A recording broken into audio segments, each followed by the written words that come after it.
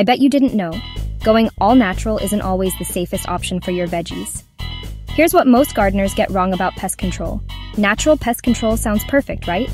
Ladybugs, neem oil, maybe a sprinkle of diatomaceous earth. No chemicals, just Mother Nature at work.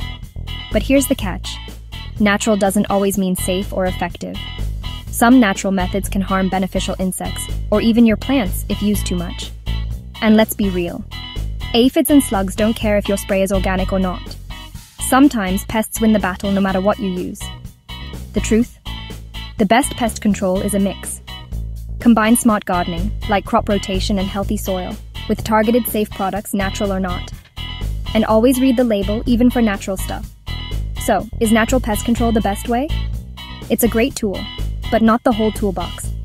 Mix it up, watch your garden thrive, and don't fall for the natural is always better myth. Follow for more myth-busting gardening tips.